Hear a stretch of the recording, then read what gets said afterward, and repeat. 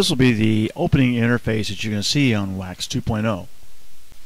We're going to navigate to the top of the toolbar to Project, and we're going to go ahead and add the media files. And this is selected on the top line.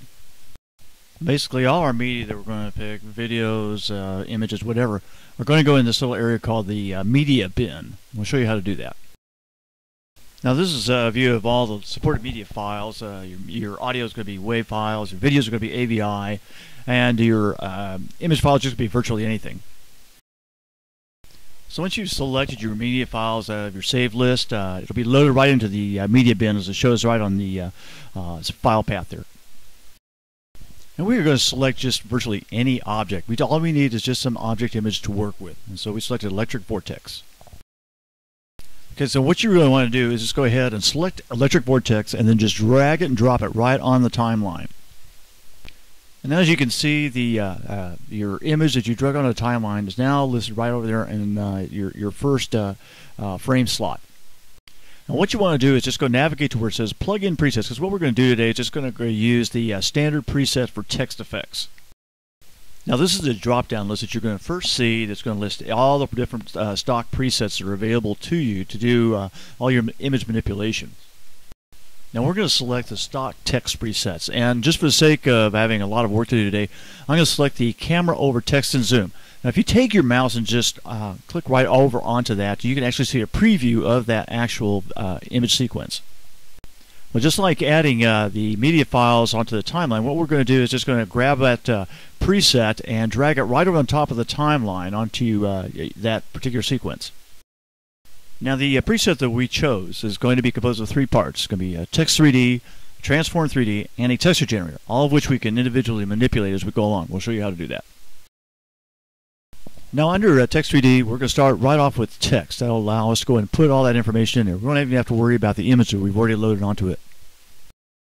And we're going to look first at the sample title. This is your sample title editor. We're going to be able to input our text as well as choose our font and color. Now this is our drop-down list of all the fonts we have available. It's basically anything that you have on your computer that is actually a true type font. It will accept it. Okay, now here's the image as it looks right now. As you can see, the font's correct, but the image is gone. Now we can adjust the color here in just a few minutes. Okay, now here we're going to navigate to the extrude length. That way we can go ahead and start setting our 3D depth parameters that we're going to add into our particular image that you can see right over here. This is without any extrude at all. So you're right, at this point it looks really bad, so we're going to fix this up. What we're going to do is go and change that extrude value from 0 to 0.2. Small increments. As you can see, this is now giving our little flat object at least some depth now. Now we can just go ahead and adjust our bevel size, which dips down on the list. Okay, now let's go ahead and get rid of that blue color. We'll do that by going to the front material and use media, and we're going to select our color. When we open it up, we can choose color and then pick just like we usually can on a regular palette. Now this is what our front face looks like now on our front face material, and for the extruded area we're going to get to the side materials here in just a minute. And we're going to do this just the same way on the side materials as we did on the front materials. Basically we're going to choose our color from the color palette and then see what it looks like on our ultimate image. Now this is what the image looks like with our side material change. I chose a green. I know it's a little odd, but it gave it a little flashy glow to it. Now the bevel material will be that area directly around the front edge. We're going to change that to a little darker red. Well, this is what it looks like. I know it's not necessary, but the advantage is that it does give you a little bit of highlighting around and a contrast between the front edge and the side material. Okay, now this is where it gets fun. Now we're going to move into Transform 3D now. This we're going to be dealing with position, scale, angle, and pivot. Now position X is very straightforward. That shifts your text image either left or right in a horizontal plane. And position Y just changes its position in the vertical or sagittal plane. And position Z is your basic zoom position in three-dimensional space. Now scale X is your basic stretch effect in the horizontal plane, as you can see in the top image. And scale Y basically stretches it in the vertical plane, as you can see in the top image.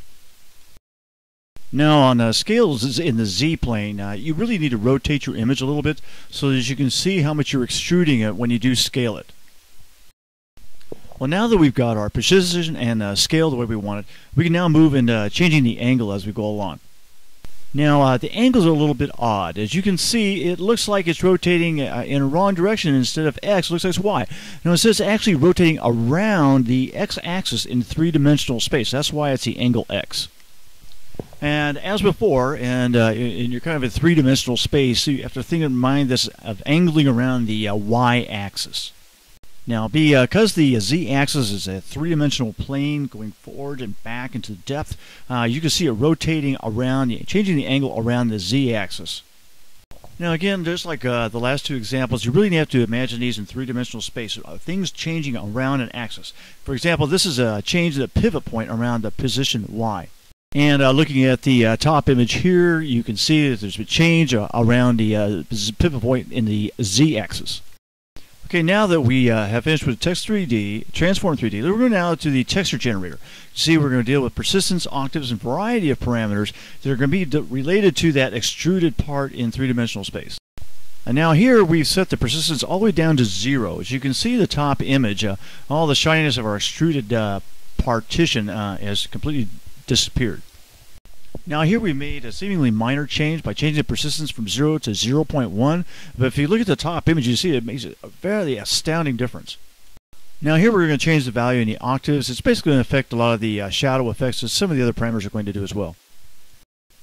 Now here we've gone ahead and changed the zoom texture to a large value so that it stretches all the way across in three-dimensional space. Now here we've changed the texture generator in the offset X so that it completely obliterates any kind of shadow effect at all in the X-axis. And here I've basically done the same thing in the Y-axis.